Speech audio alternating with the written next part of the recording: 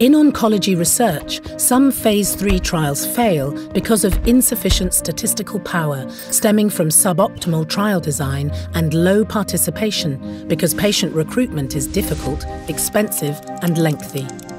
To reach sufficient statistical power without having to increase sample size, biopharma companies adopt a methodology called covariate adjustment.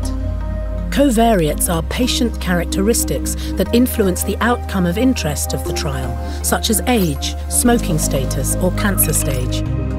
Covariate adjustment helps improve the efficacy analysis of randomized controlled trials by accounting for the influence of these patient characteristics on the outcome to improve the measurement of treatment effect. Selecting the right covariates to adjust for in the statistical analysis plan is a vital step in ensuring the trial is sufficiently powered. Today, the process of selecting which variables or covariates to control for is not based on data.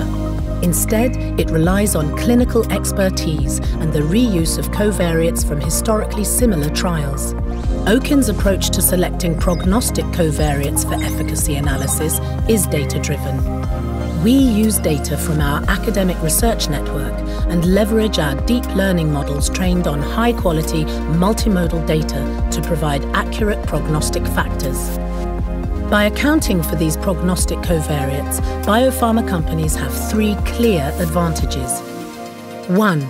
They can improve the statistical power of their trial, reducing the risk of missing the primary endpoint.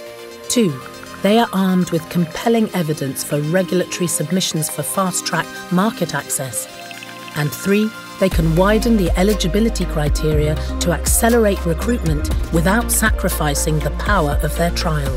Our expertise and extensive network of high-quality data and medical experts, and our experience developing accurate prognostic models in line with regulatory guidelines, makes Owkin the ideal partner to reduce clinical trial failure rates.